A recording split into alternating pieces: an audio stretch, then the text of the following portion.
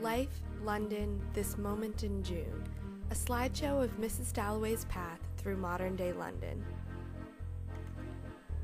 In the opening pages of Mrs. Dalloway, readers take a journey with Clarissa Dalloway through the streets of London as she sets about her task to buy flowers. This map outlines the route she takes from her home in Westminster to the flower shop on Bond Street. She begins in Westminster, an area that is home to the British government in the Houses of Parliament and Westminster Abbey. From her home, she can hear the toll of the famous bell, Big Ben. Many critics believe the time she leaves her home to be 10 o'clock a.m., even though Woolf never states a time other than the descriptor mid-morning. The first time mentioned in the novel is the 11 o'clock hour, after she has returned from her errand.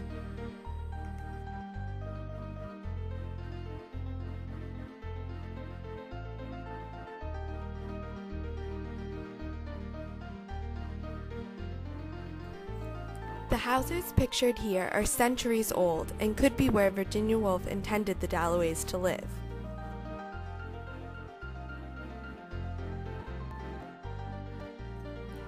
Clarissa makes her way from her home in the heart of Westminster to St. James's Park, a royal park abutting the entrance of Buckingham Palace.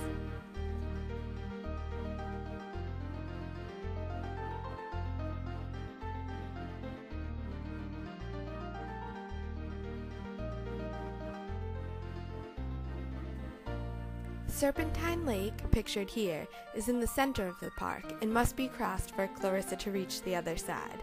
It's likely here where she observes the ducks and birds swimming.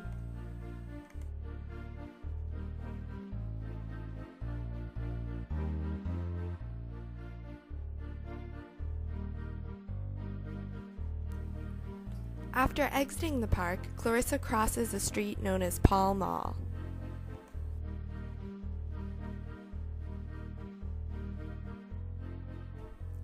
She continues down St. James's Street.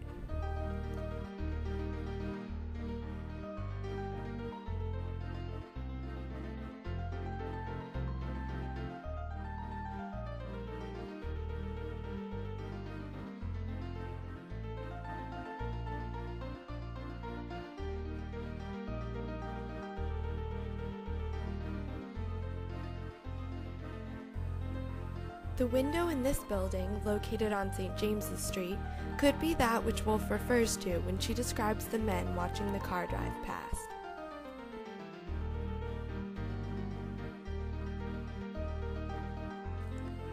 From St. James's Street, Clarissa turns on to Piccadilly, a thriving thoroughfare, where she pauses a moment in the window of Hatchard's bookshop.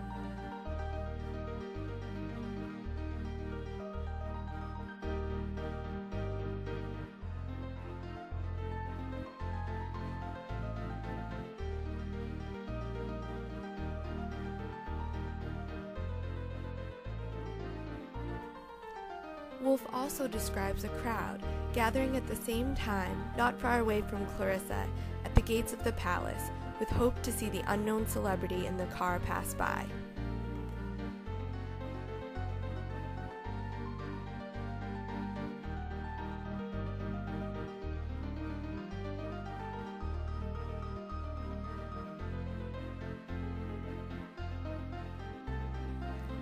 Clarissa completes her task of buying flowers at Mulberry's florist on Bond Street,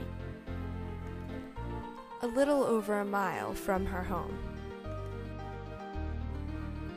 To walk a mile through the streets of London at an average pace would likely take around 30 minutes.